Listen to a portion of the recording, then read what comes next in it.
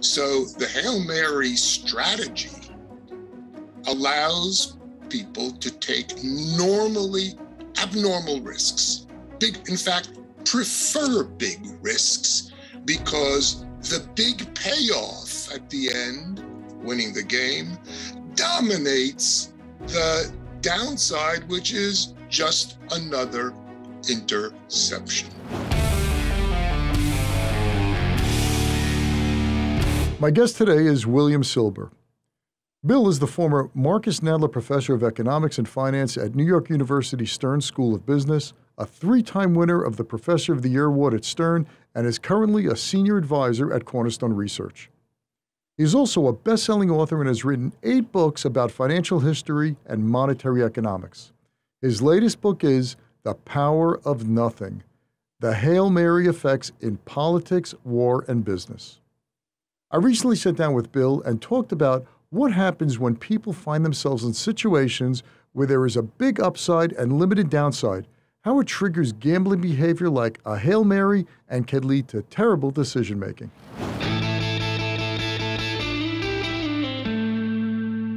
Bill, thanks so much for being on the show. I greatly appreciate it, and I really enjoyed your book. The name of the book is The Power of Nothing to Lose: The Hail Mary Effect in Politics, War, and Business. Thanks so much, Bill. It's my pleasure to be here, Charles. Okay, Bill, I didn't know until we spoke last week that you and I might have crossed paths close to 40 years ago on the floor of the New York Futures Exchange. That is correct. I was a professor at NYU, and I had done a whole bunch of research on how market makers make a living. I was on the floor of the New York Stock Exchange, and I went to the Bankers Trust trading room where half my students were, and I sat down and watched what they did. And finally I said, I think I can make a living doing the same thing. So when the New York Futures Exchange opened, I think it was 1982. That's right, it was. So I took my $15,000, which was close to my entire net worth at the time, and I said, let me go down there and see if I can trade. And I quickly learned I didn't know what I was doing until some guy said, hey, listen, don't think you know which way the market is going. What you have to do is quote a bid and an offer and let it live for about 12 or 13 seconds, buy at your bid, sell at your offer. And if you can't do that, just let the trade go away, wash the trade. And once I learned not to think, I knew which way the market was going, I made a nice living. Yeah, that's great, man. That's great. Probably that same guy spoke to you, also spoke to me. But at the time, I think we both cleared at Goldberg Brothers at the time. That's correct. Goldberg Brothers, which was a big clearing firm on Chicago Board of Trade, I think. Yeah. When did you leave?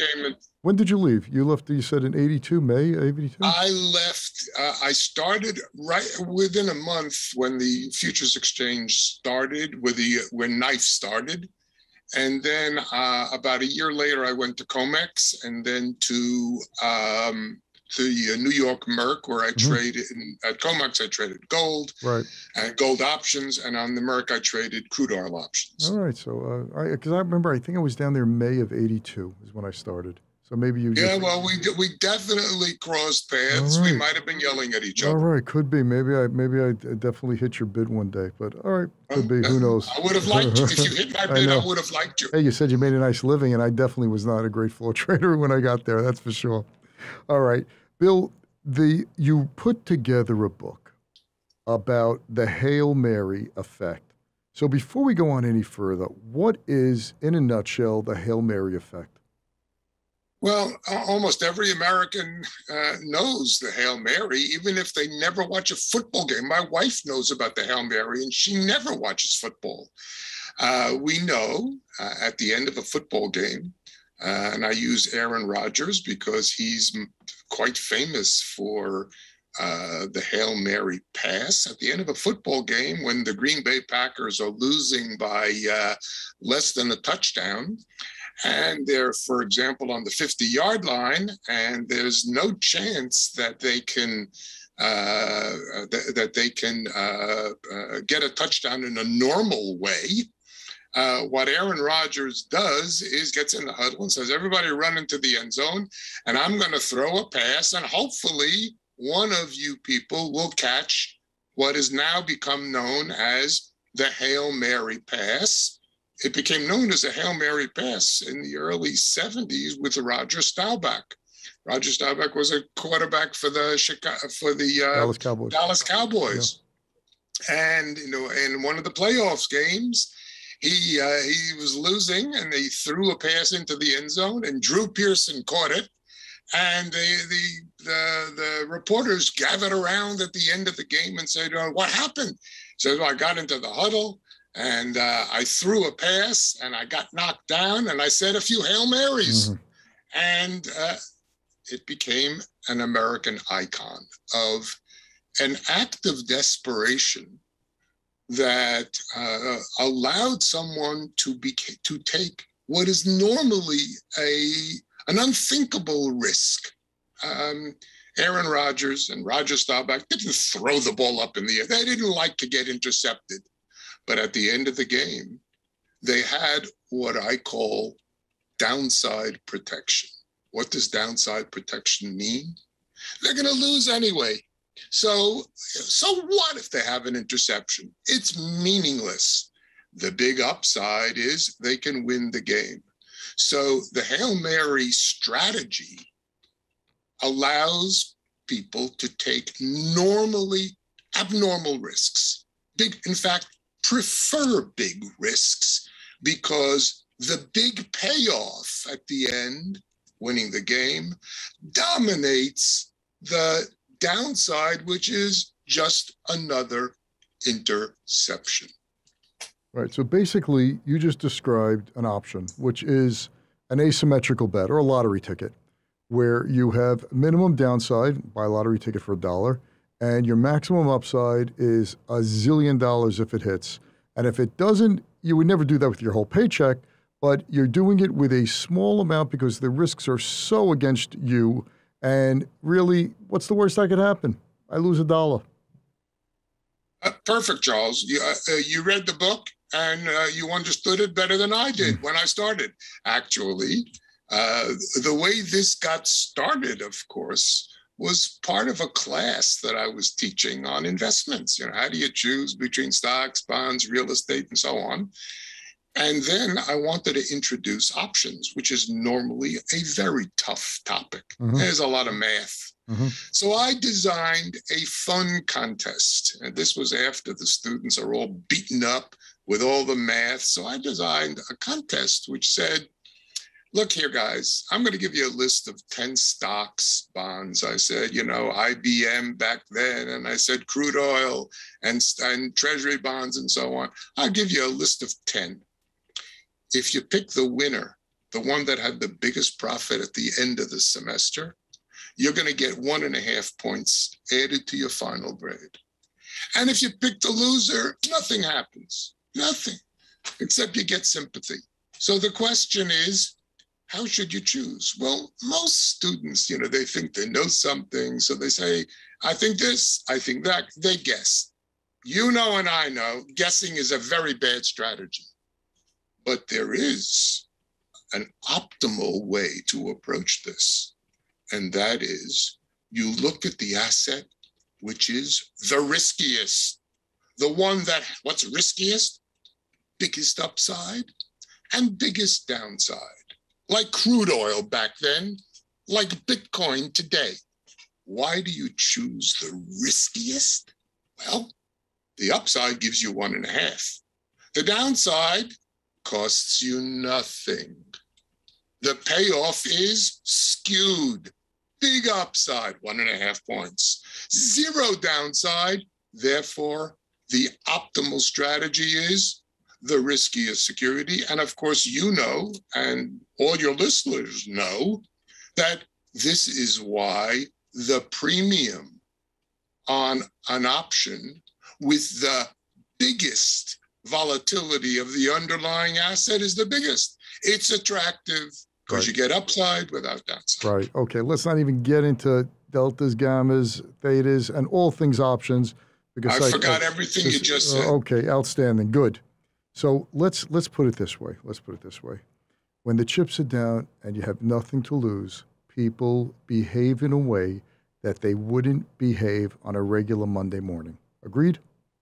Perfect way of saying it succinctly. Okay, excellent. That's why they pay me the bucks. By the way, one thing when my kids were in school and they would have these stock market contests where over X period of time you pick a stock and you win and they give you a certificate or something, they always used to come and say, Dad, you do this for a living, you manage money, you know stock, give me a stock. And I refused to ever give them stocks. I said, this is encouraging terrible behavior. I said, why? And then I started to explain to them stocks are pieces of a business. We don't buy that. They didn't want to hear any of that.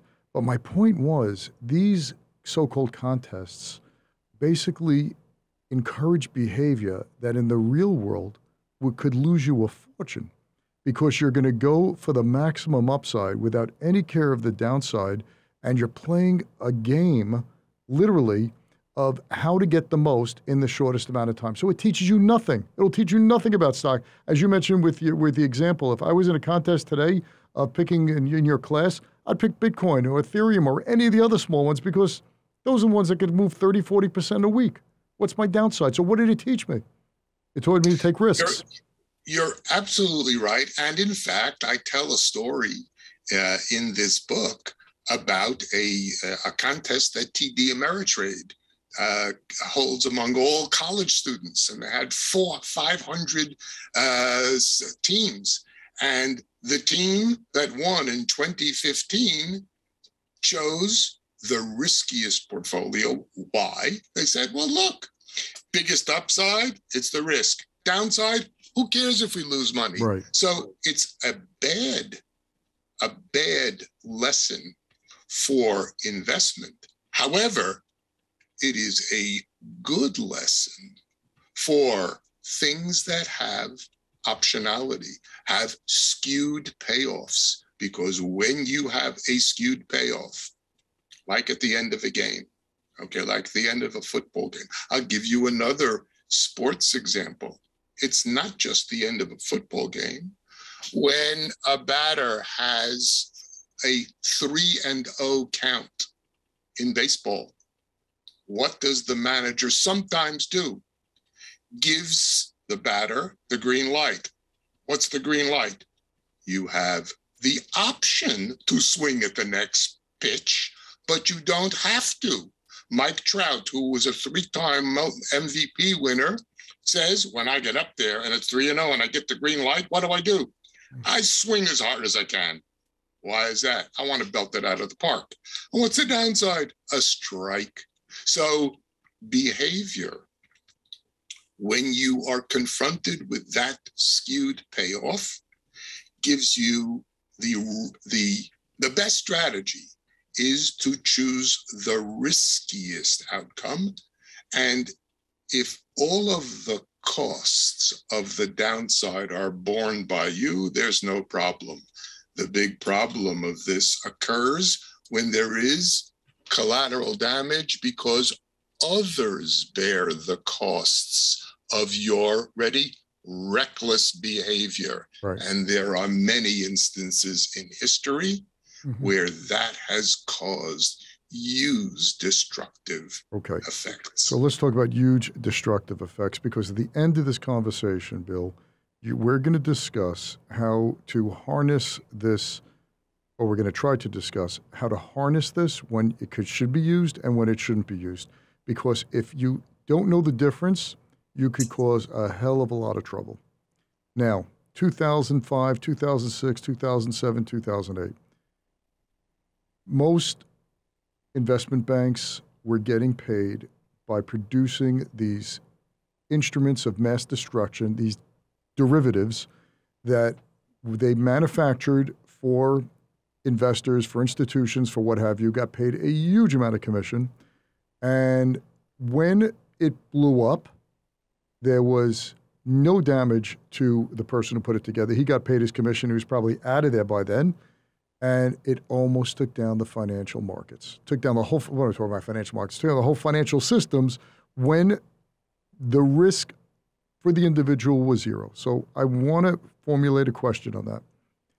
How, especially when dealing with other people's money, what type of circuit breakers can you put in that you don't put people in such a tempting position that heads they win, tails they win a little less? You want them to have heads they win, tails they lose.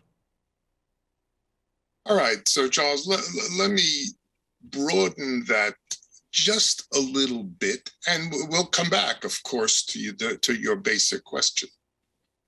If you look at a trader for any bank, whether it's an investment bank or a commercial bank, now those two are the distinctions are almost non-existent. But if you look at a trader for a bank, the trader normally has a small salary and also gets a bonus.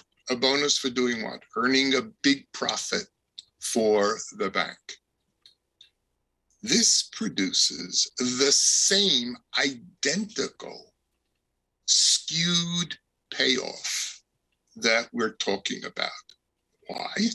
Because if the trader puts on a risky position and then there is a big up, there's a run up in the asset that he or she bought, he gets a big bonus.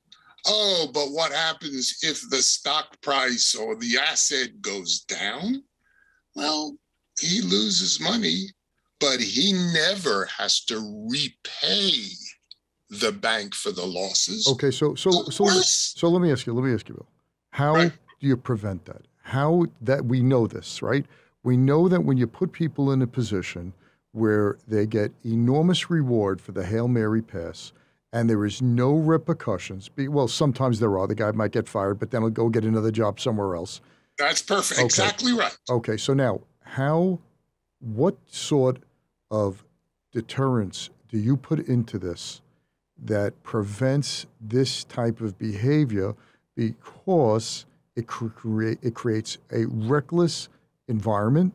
It could create the collateral damage you mentioned, such as they almost brought down the financial system in 2008, and how it will rear its ugly head again when we keep offering these type of incentives. Tell me how to put the brakes on this. Okay, so let me give you the first line of defense, okay? The first line of defense is the company itself, the bank itself knows that traders are incentivized to take big risks because they have this asymmetric payoff. So they don't just let any old jerk sit at a trading desk and do whatever they want. They'll be bankrupted before they turn around.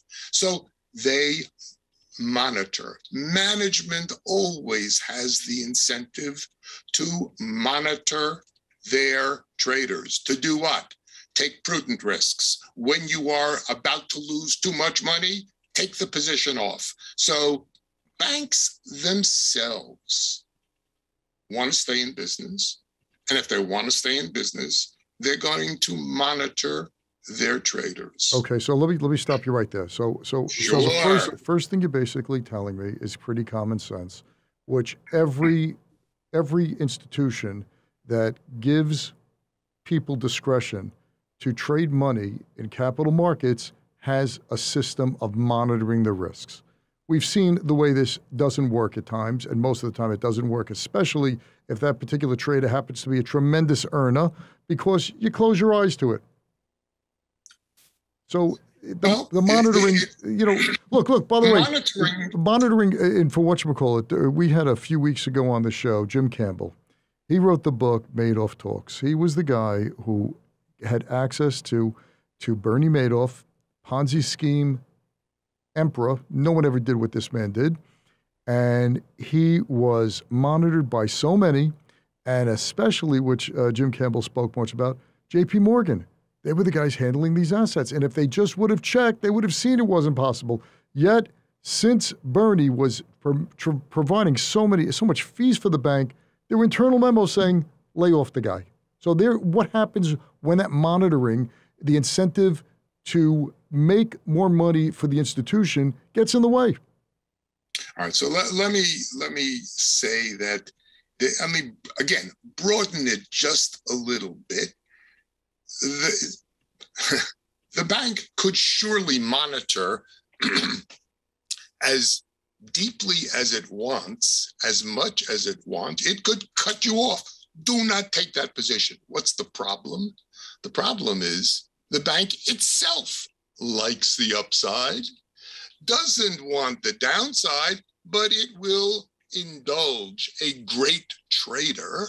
It will indulge a great trader to capture the upside, and it believes it can monitor the downside, even though there are occasions, maybe many occasions, where it can't. So, or can't, or won't do it, or gets caught before it's able to monitor. And by the way, this has undone many. Barings, a 200-year-old bank that helped Thomas Jefferson finance the Louisiana Purchase. It was undone by a rogue trader, Nick Leeson, in 1995.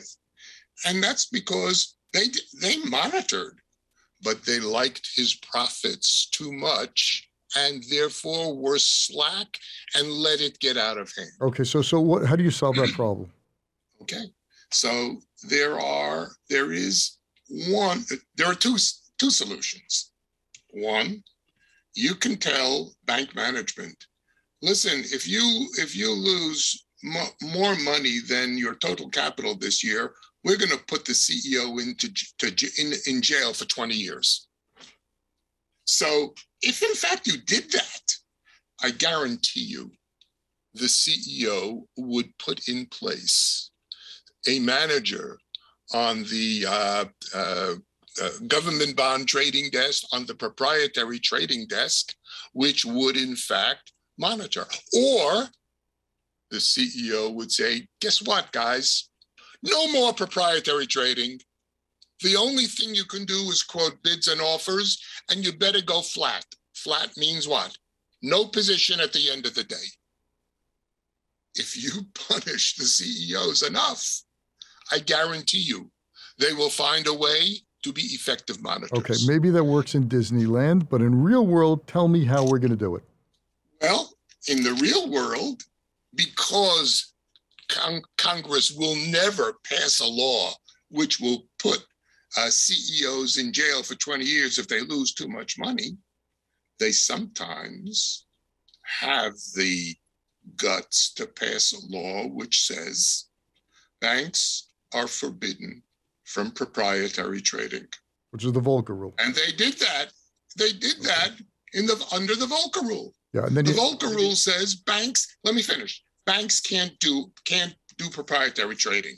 Well, does that mean proprietary trading disappears? The answer is no. It goes to an unregulated sector where everybody knows the risks, like hedge funds. So you push the really dangerous trading to an area where, ready, there is both upside and downside. The people who put their money into hedge funds and Bill Wang, who managed Archegos, lost the family jewels, okay? And now, he also caused big losses at major banks that lent him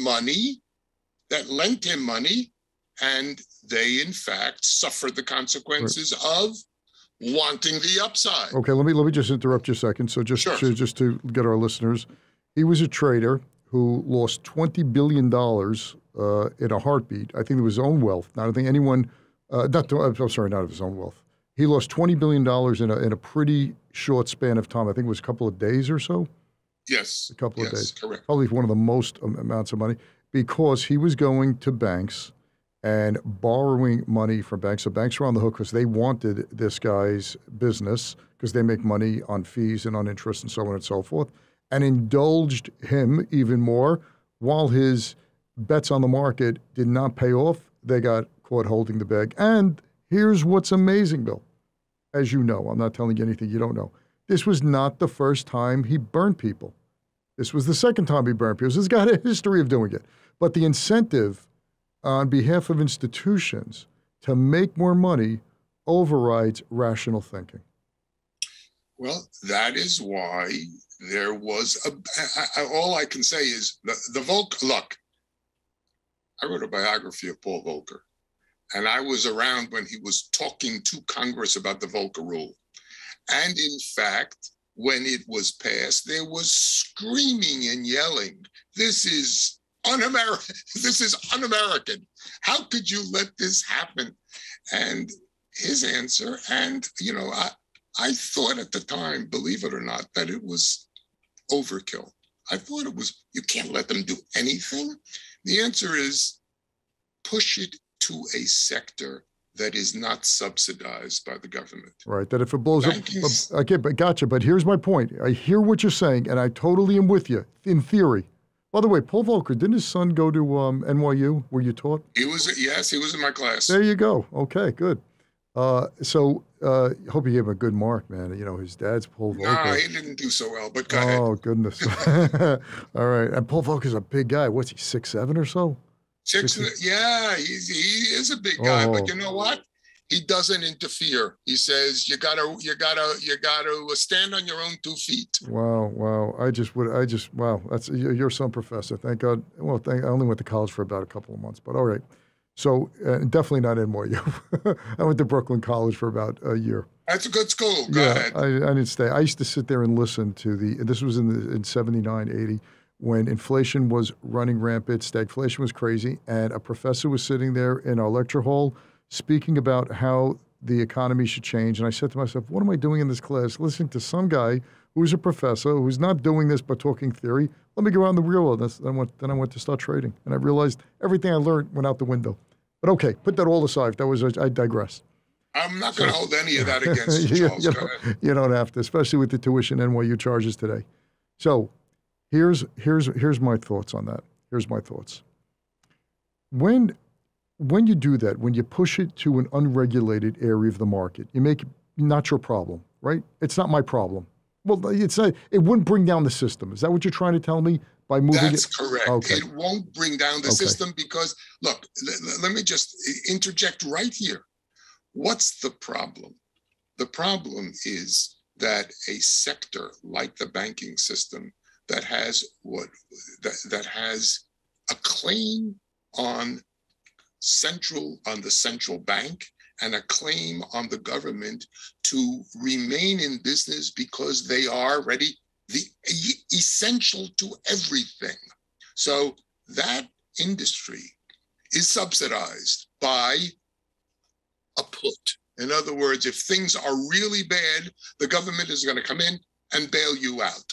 If the government is going to come in and bail you out, it has the right to prevent you from doing things that will cause big bailout bills.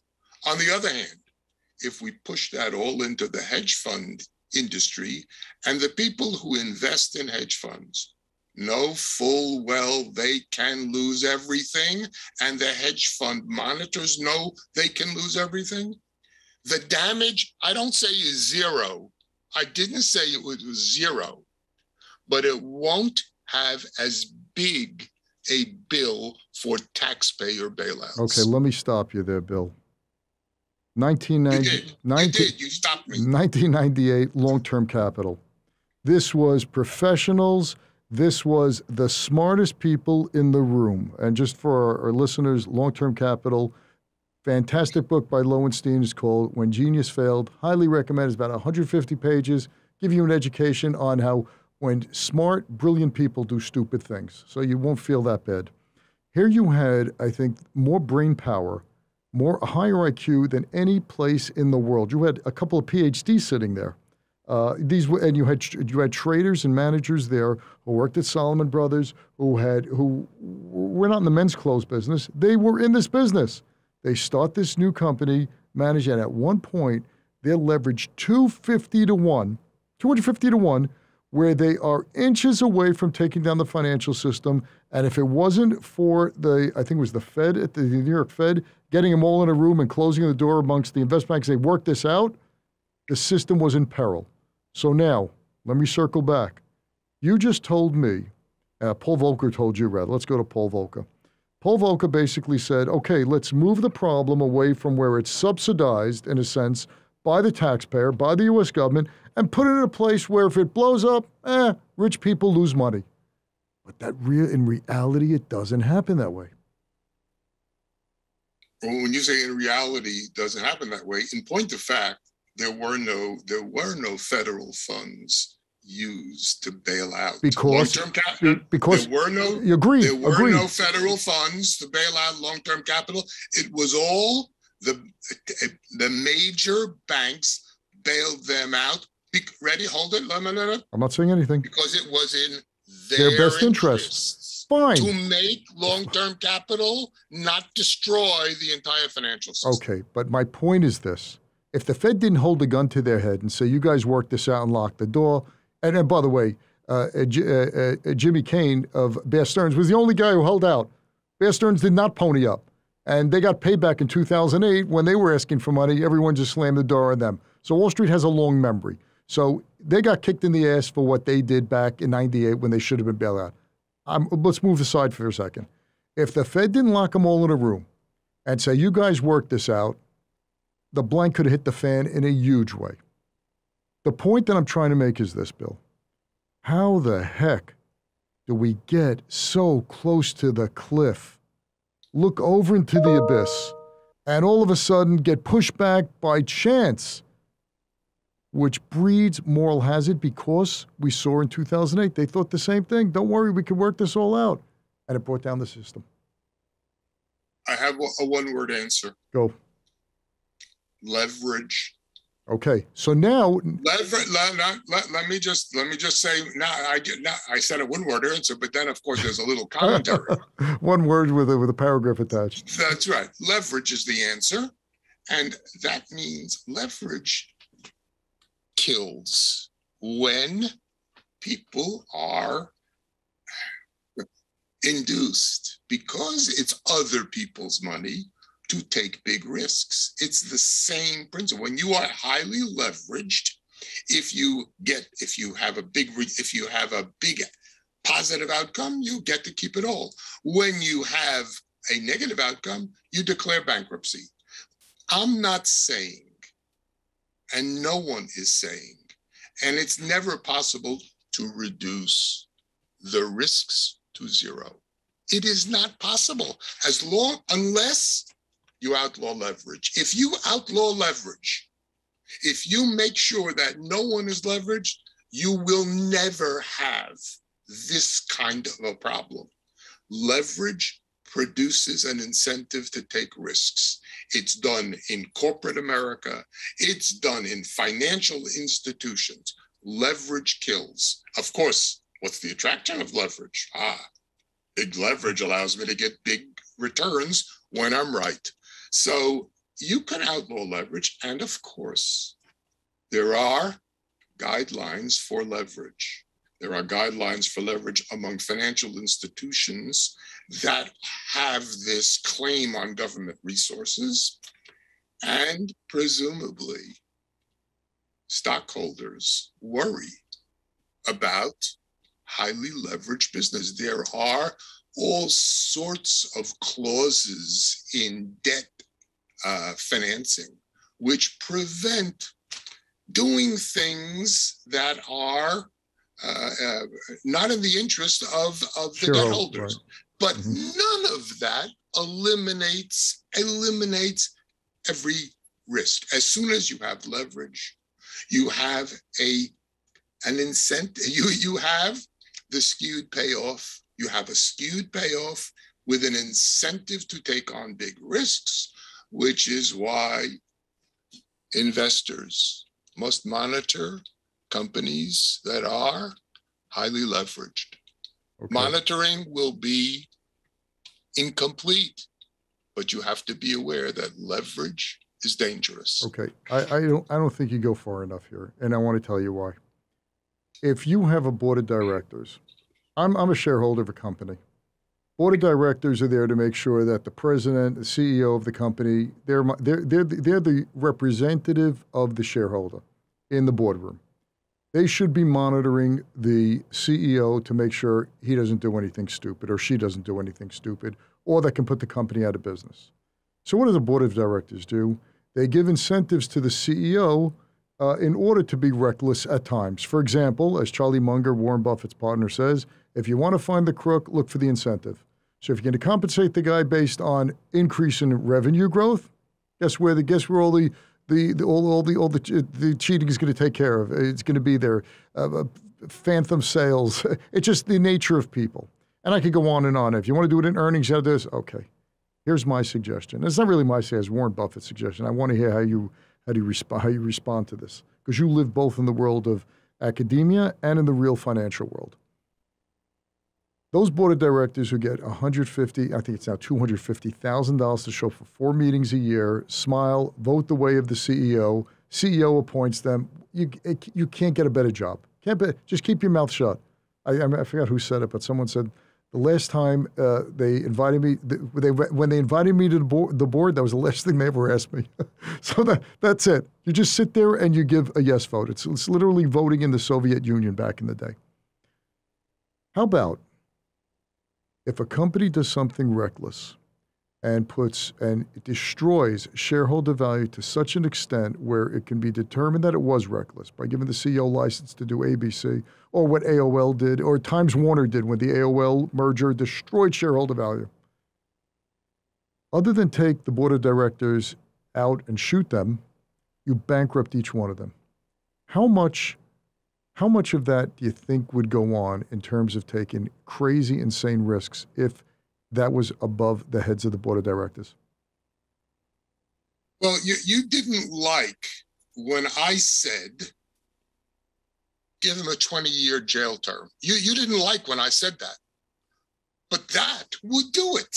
Give every man, instead of the CEO, a 20-year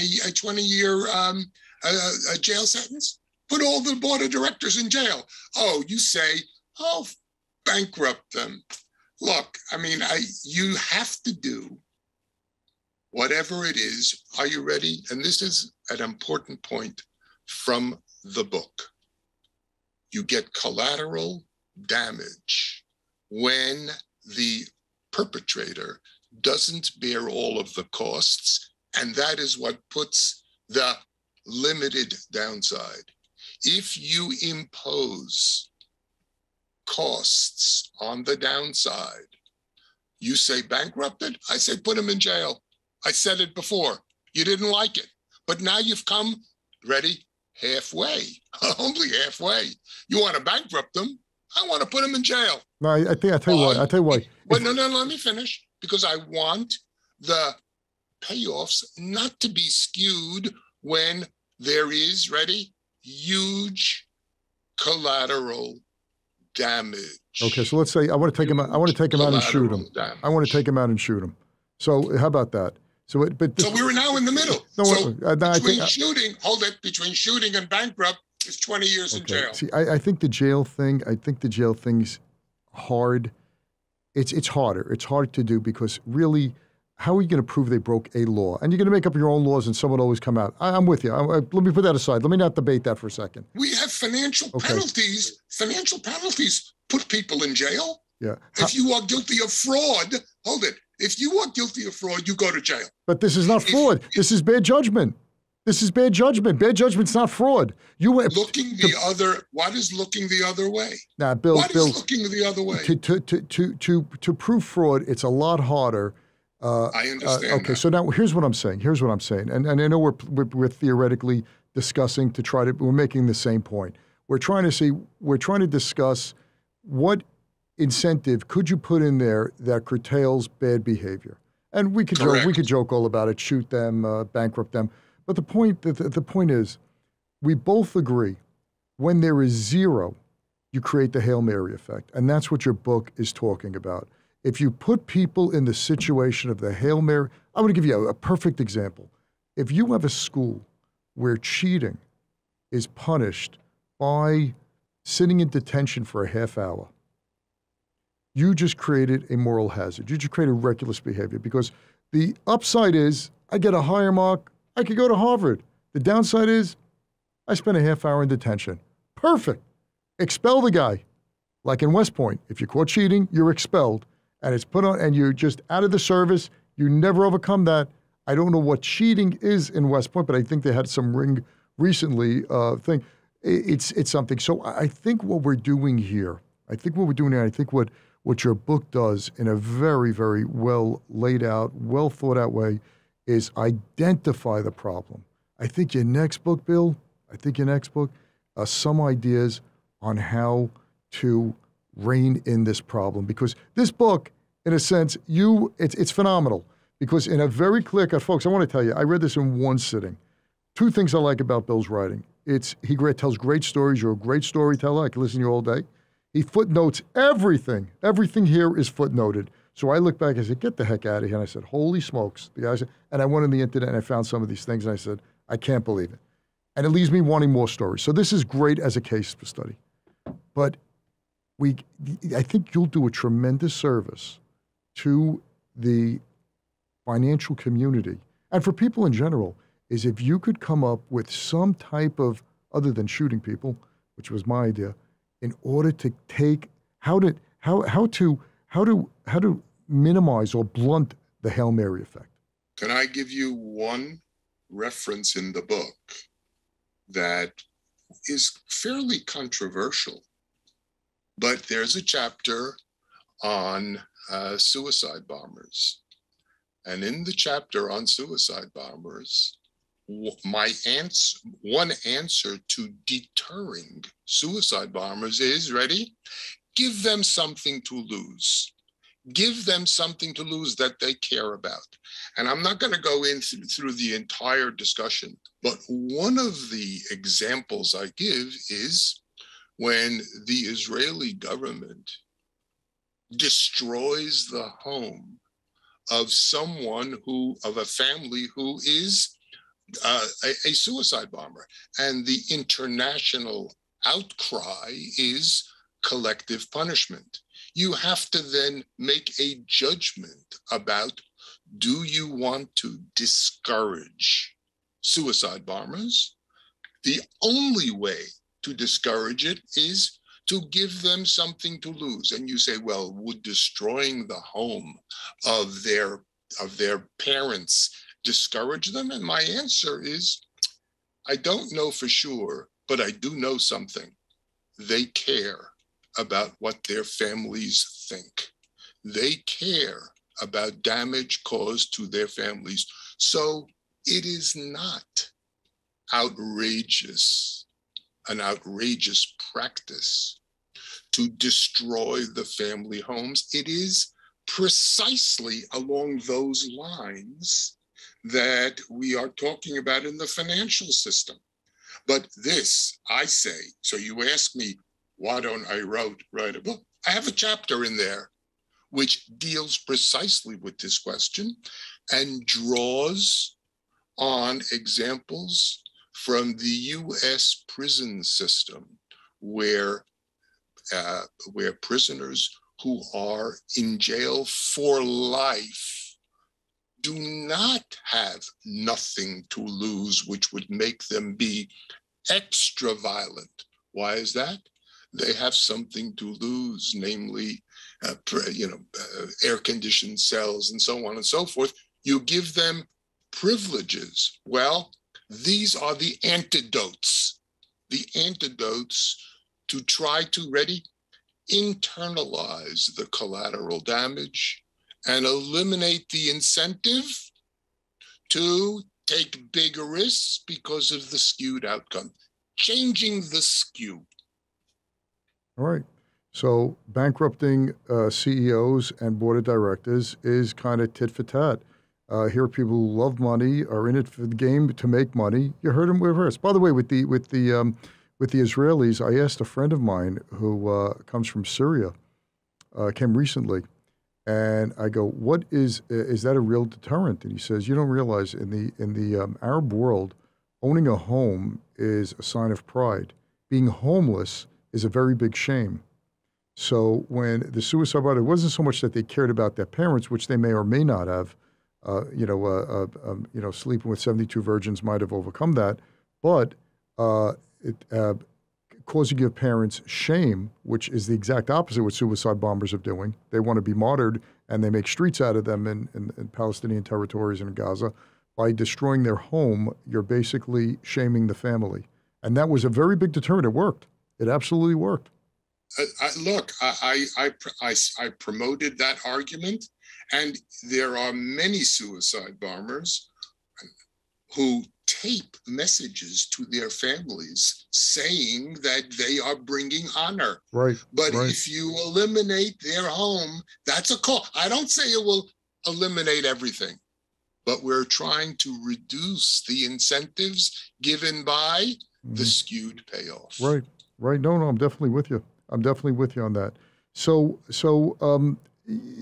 think in the business world, especially when you're dealing with the too big to fail, and what we went through, and the problem is we're going to have something every 10 to 15 years because that's the memory of people who were sitting on the desk now that they were 40 or 50 and they're retiring now at 65.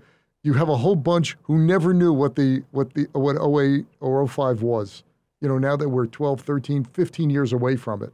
So they totally forgot it. All those old timers moved on. You have a whole bunch of new guys who think markets only go up and you never have any type of risk. So you're going to keep having this. But I think that I know it's just a matter of time before it manifests itself in another shock to the system, which hopefully we can recover from because the deterrence really hasn't been there. Charles, I'm going to use a cliche. I haven't used a cliche the whole time because I worry about them. But the cliche that this is why history repeats itself. People's memories are short. Yeah, we keep going over the same thing again. History is not for, you just don't remember it because it's convenient not to remember it. So, look, I don't think, look, let me get back to this. Your book does bring up, and I didn't do it justice, but we're running out of time, but your book deals with, and I just want to go through a couple of these quickly, about lame duck presidents. Now that people have heard what type of skewed results there are, upside, which is asymmetrical upside, and downside, you really have limited risk. Lame duck presidents, second term, you outline how Woodrow Wilson got us into World War I because there was no downside. Asylum seekers, Rosa Parks even, no downside, huge upside. Adolf Hitler in the Battle of the Bulge, military, all of these things, I think you did a tremendous service to not only the business community, I think anyone who studies behavioral finance or anything dealing with how people act during certain situations. Because I think if you see what these are, even with our kids, if you're caught, speeding, you don't pay off the ticket or ground them for a week. You take, or what they did with I think the New York City was doing, where if you were caught DUI, driving under the influence, they impounded your car. That's a tremendous, it's no longer you just go to court, pay a fine, or probably maybe get jail time. You lose your car. That was a pretty big deal. I don't know how that worked. Do you have any? No, but it's all about flattening the skew. That's all it really is. You got to flatten the skew in order to get people to internalize the collateral damage. It's no longer collateral; it belongs to you. That will incentivize you to behave. Yeah. It's not easy. It's not easy, and it's not foolproof. But that's the way you have to think. Yeah, humans are pretty clever, and they will always figure a way out to either move the risk somewhere else where you can't see it or get around certain guardrails that you put up. Because someone who wants to do mischievous behavior or take undue risks will figure it out. You know, it's not the good people that you have to worry about. It's those outliers that'll just blow up any system. You know, it's the whale trader with J.P. Morgan losing, I don't know how many billions of dollars on that. Nobody knew about that either. I remember you also, when you were trading at Goldberg Brothers, every day we had a P&L. And I remember one time I was using too much leverage. They had a clerk come down in the middle of the trading session. I think it was that 12:30 spot. Tap me on the shoulder and says, my call sign was Miz, M-I-Z. Miz, get off the floor until you put up more money. And that was it. My trades were frozen. I just can't understand when you have, when it measures, and this was a couple $100, when it measures in the billions of dollars, the safeguards there are just, it just doesn't register how bells and whistles are not going off. I agree with everything you said. Yeah. I wish I could have, if you want me to fight with you now, you're going to have to pay me extra. No, I really, you know, honestly, I really don't, because it just look, as long as you have human beings involved and we don't have straight algorithms cutting things off or cutting, you know, turning the lights out, you're going to have this type of behavior. The question is the integrity of the people you deal with. As you know, Warren Buffett says, you can't make a good deal with a bad guy. So if you hire people who are risk takers by nature, who have something in their past that would promote this type of all or nothing strategy, you have to avoid them. You have to avoid them, because you put these type of people in situations. I'm not saying blame or anything, but it's really, really hard. It's really hard to monitor them and stamp it down, especially when a guy has to pay for, I don't know, his sick kid who needs a kidney. And here he is at a trading desk, and he could risk money. All right, I'll give it a shot. What do I get to lose? I get fired? Upside is, you know, it's just crazy.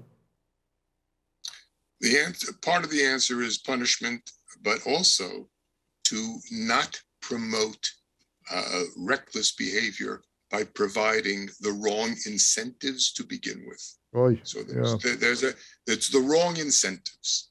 Yeah, and we send kids to college with the incentive to get good marks, so therefore where are you going to find the cheating and the plagiarism and getting good marks, right? So if we took away all the marks and learned, and college was for knowledge's sake, those behaviors wouldn't manifest. You know, it's so many times we put the stumbling block before the blind person, and we say, "Go ahead." You know, it seems I wouldn't say unfair, because that's making a judgment call. It seems that you're not giving these people a chance. They're doomed to fail. They're doomed to fail. That's just my take. I'm going to let you have the last word on that, Bill. The last word is watch out when you see people with skewed outcomes. And if you see them, you had better watch out for the collateral damage. You know, I had before this morning, or was it this morning or yesterday, I was telling a friend of mine, a good friend of mine, that I'm interviewing you today about the book, The Power of Nothing to Lose, and the Hail Mary effect. Because, you know, I want to tell you something. There was a guy in our industry, I'm not going to mention the industry, it was the garment industry, but I'm not going to tell you more than that, where they paid the salesman based on sales. So you could imagine how much money this person made, and how many of those sales not only were at times dubious, but sold at a loss. And he won because you said you're paying me on sales. So the incentive was not to make money for the company. The incentive was to write orders. And the company, I think, went out of business. They lost millions. There's one. It's the credit department that you need to have reining him in. You don't sell to someone. The credit department. I want to have I want to pay the manager of the credit department the most money in my business. Yeah. Because that's the guy that's going to save me. And then he goes to the CEO, and the CEO goes, you know what? He's running a lot of business. We can't piss him off. And back to square one. Then the credit department guy says, you know what? You're not paying me enough money because you're not paying attention to me. I hear you. So it's a never-ending cycle of how to figure this out. And I think it boils down to you got to hire the right people, and you got to make sure that the incentives are there, but they're not the wrong incentives that are going to encourage reckless behavior, which is a very fine line, very fine line. You know, we're not going to come up with a solution today, but I love the fact the way you pointed out in so many different things. It was a pleasure. Bill, thank you so much. The name of the book, folks, is The Power of Nothing to Lose. Go out and get it. It's a quick read. You'd really enjoy it. Bill is a great, great storyteller, and you could see them in your own lives, your own business, the way you raise your kids, the businesses you might have, or any incentive that you see pop up. First thing you should be asking is, how can this destroy me? Because if it doesn't today, it will eventually do so tomorrow if you don't have the proper guardrails in place. Bill, thanks so much. I greatly appreciate it, man. Pleasure. I enjoyed it. Okay. Thanks for listening to this episode of The Charles Mizrahi Show. If you're a new listener, welcome. If you've been listening for a while, we're glad to have you back. Either way, we'd love to know what you think of the show. Please leave a review if you listen on Apple Podcasts. Reviews make it easier for others to find the show. You can also see the video of the interview on the Charles Mizrahi Show channel on YouTube.